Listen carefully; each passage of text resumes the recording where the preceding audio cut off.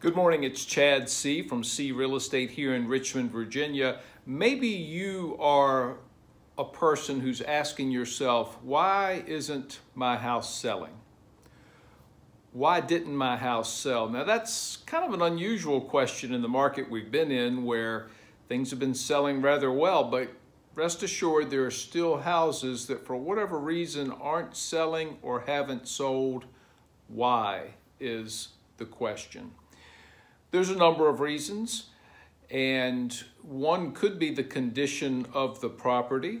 It could be that it's in such shape that nobody wants to take on a project that extreme.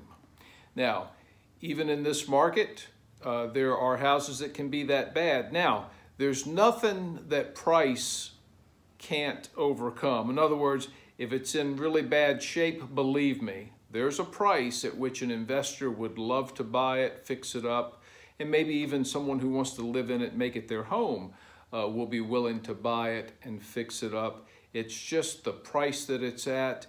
It doesn't make it worthwhile. Perhaps if it was in better shape, yeah, it would go ahead and sell. So it could be the condition of the property. It could be the location or the topography of your lot. It could be how close you are to certain things that people don't want to be close to. But guess what? There again, price can make up for that. You adjust the price to a level where somebody says yes. It's on a steep hill, it's close to this busy business area, it's close to the airport, but you know what, at that price, it's worth it. So there you go, price can overcome that. It could be the marketing. Now, today, the way our multiple listing service is structured and the way information is fed to other websites, you know, your house is likely to be exposed everywhere it needs to be exposed, but certainly the realtor may have omitted some information. Maybe the bedroom count is off. Maybe some features that it has just haven't been made front and center. There could be an omission of some sort that could cause trouble. So you want to make sure all that is right. And, you know, the number one thing that you've probably picked up on me speaking about is the price. Typically, there's no condition that can't be overcome by a price adjustment. The market will show you what the value is by the response that you get. Now, it could be that you're in a price range where there just aren't that many buyers, and typically that's a higher price point.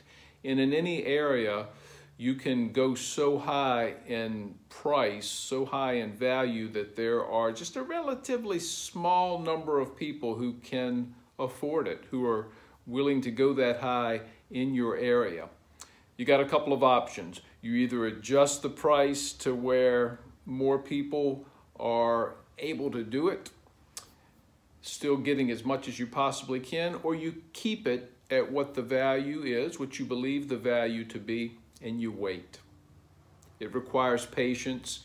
It could take a while, but it's either wait it out if you know it's being marketed correctly and it's in good shape and you can somewhat justify the price. It's either wait or just lower the price steadily until you find someone who is able and willing.